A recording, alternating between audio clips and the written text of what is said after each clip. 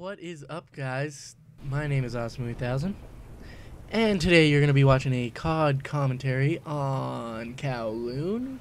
Today I'm going to be using the FAL with Flamethrower, Scavenger Pro, Sleight of Hand Pro, Hacker Pro, Tomahawks, and Claymores. I know I don't usually do COD commentaries, but today, special day, decided I was kind of bored of playing COD and Oblivion and a couple other games. And so I thought I'd do a little commentary action while drinking a Dr. Pepper. Yep, that's right, I am having a Dr. Pepper. And some Pizza Pops. The nerd cuisine. Anyways, today is not going to be about the gameplay, which, of course, right now, if you're going to be using a FAL, if you're going to take after this game, you need a fast trigger finger. Work on it. Work on those finger muscles. Any way you can. But I end up going 52 and 11, and 3 of those deaths probably of my own fault. Like, I fall off the edge just after this kill streak. You'll see it. But yeah, you need a fast trigger finger, or else you suck. Right there, fall off the edge, fail. But today I want to talk about the quality of the gameplays in Call of Duty and the quality of the commentators, and how the shift has kind of changed from quality in video to quality in commentator. And I thought of this topic while I was in the shower.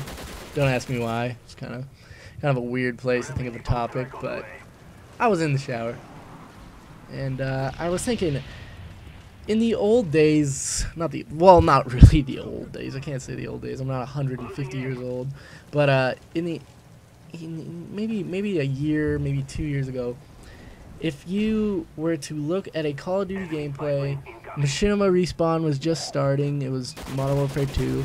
If you were to look at a Call of Duty gameplay, you would see that almost all the games would be for the gameplay.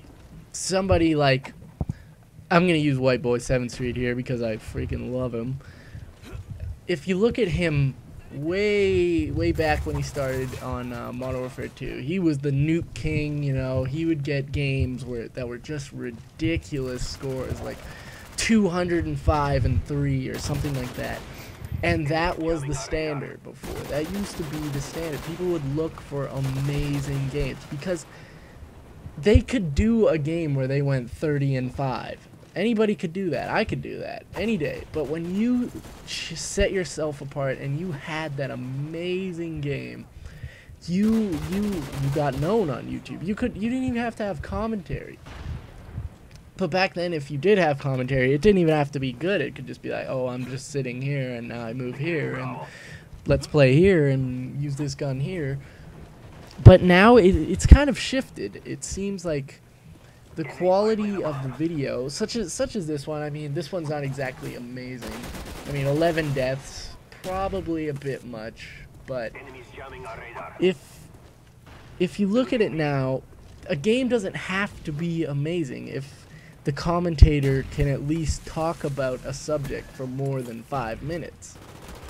Because I think people are starting to shy away from that amazing game because a lot of people can't get that, or a lot of people can get it. I mean, a lot of times it's both ways, and I think it's kind of changing for the better, because really I don't care about that amazing game anymore. I don't want to see 150 and 0 because it's just boring. I played this game how many years in a row? 7 years? It's changed a little bit, but it's not going to change drastically. And I think people are just starting to get bored of the regular gameplay that they see almost every day on a site like Machinima, or used to be the Game Station, but not anymore.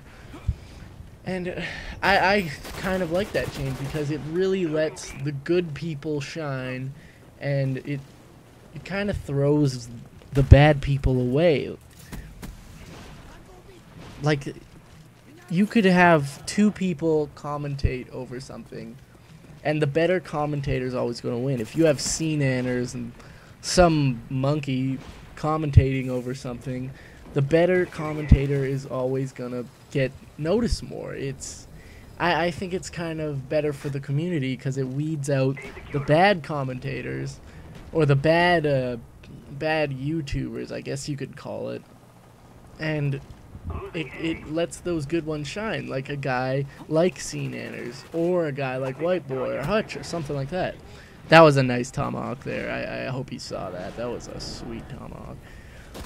But I think it lets the better guys shine, and I don't know if you agree with me. If I know this isn't gonna get a ton of views, but if you guys are watching, I'd like you to leave some feedback on what you think, because I really think when you take away that amazing gameplay, it shows your true side, because you have to talk about something. You have to know what you're going to talk about for those next 10 minutes, 15 minutes, however long your gameplay is.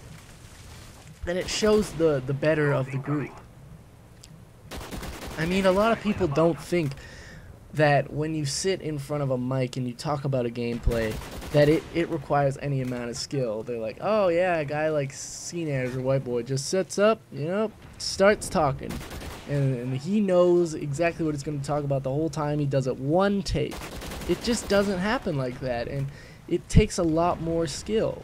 I mean, I personally right now have done this commentary, I think, maybe 10 times already, and it's not perfect. It never will be, but it's going to be better than your average Joe. Well, I'm hoping you guys think so.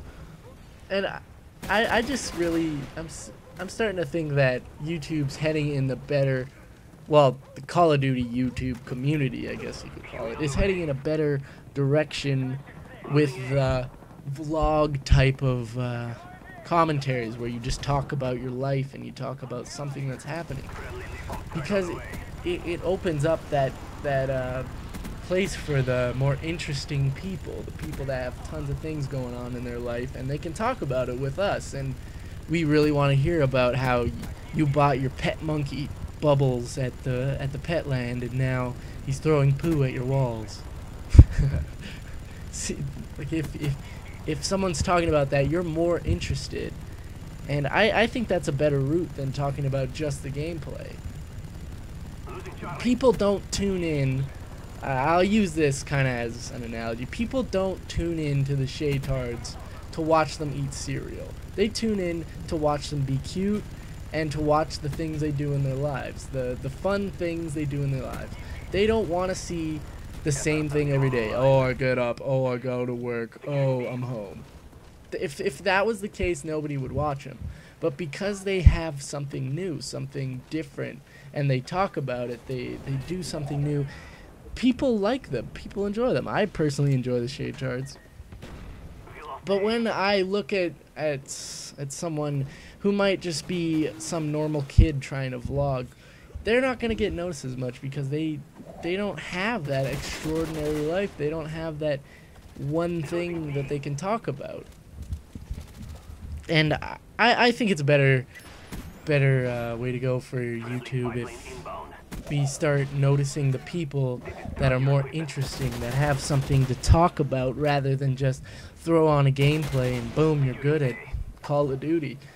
People watch you and then you're on machinima, you're getting paid, whatever. I want the people that get paid to be the people that I actually like, not someone who's going 500-0 and I don't enjoy them. And maybe they hate their subscribers or something like that. I don't like that. I think that's a worse way to go. Anyways, guys, this commentary wrapping up pretty quick here. If you enjoyed this video, please leave a like. I hope my commentary was okay. It's probably my first commentary in over months. Probably months. But if you liked it, give it a like. And tell me what you think. Tell me if you like the way commentary is going nowadays. If that style, the vlog kind of style, is more for you, or if you like the gameplay strategies, because I can do both. But I personally like talking about a topic and being knowledgeable about something. So, guys, this is the end. Thanks for watching. Have a nice day. Subscribe. See you later.